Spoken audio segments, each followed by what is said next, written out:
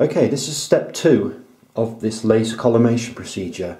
Now what I've done with the hourglass collimator is I have inserted onto the end here the holographic projection rings attachment, optional attachment.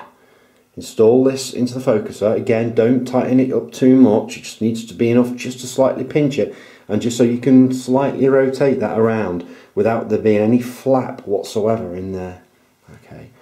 Now what that is now doing is projecting that series of rings onto the primary, sorry, onto the secondary. So they're being projected onto this secondary, which in turn reflects the rings back onto the primary mirror.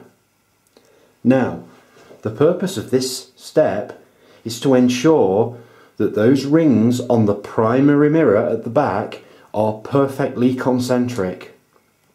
They need to be perfectly concentric, and the way that we make them like that is by adjusting the collimation nuts here, or the collimation Allen bolts here.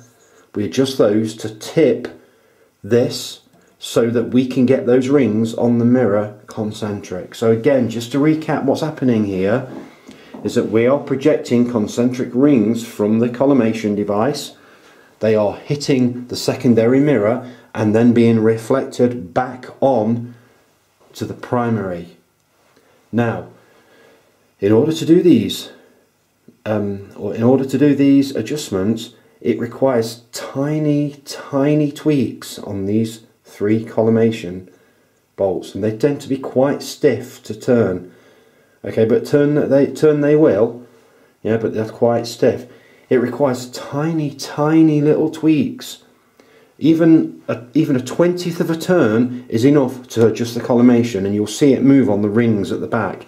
Now, I'm not sure whether you can see those rings from my camera here, because they're quite faint on the back, and I'm not sure whether the camera will actually pick them up or not. Hopefully they will, but if they don't, what I'm going to do is include some photographs of them, which I've also taken.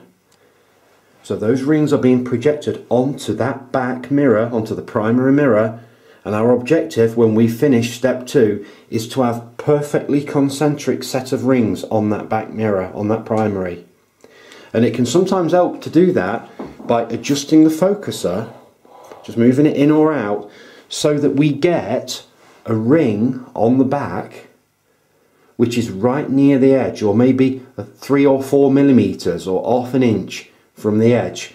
Then we can compare that ring with the bit around it where there isn't no ring, if you like, if you understand me.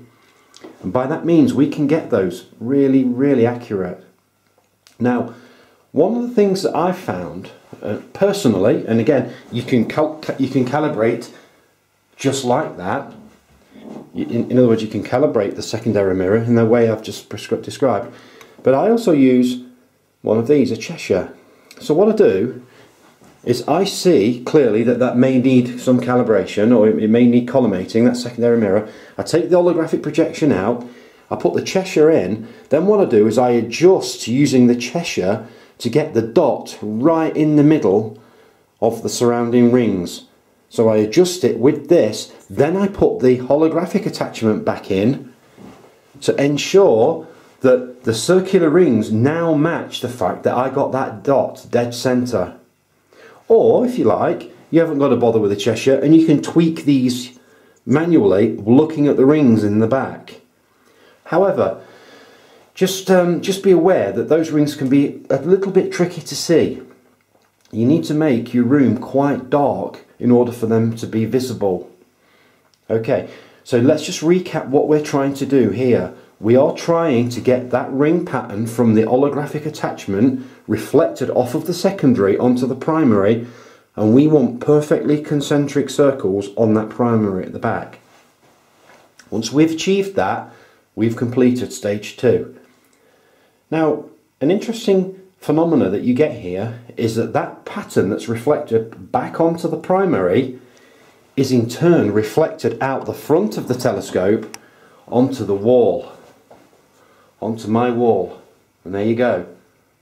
That is being reflected out of the front of the telescope In other words, the reflection is coming from the hourglass collimator off of the secondary onto the primary and then onto the wall. This next pattern on the wall is for our third step of collimation. So that is what we're going to talk about in the next step. So hopefully you found that useful. Step 2 of this procedure. Let's go on to step 3.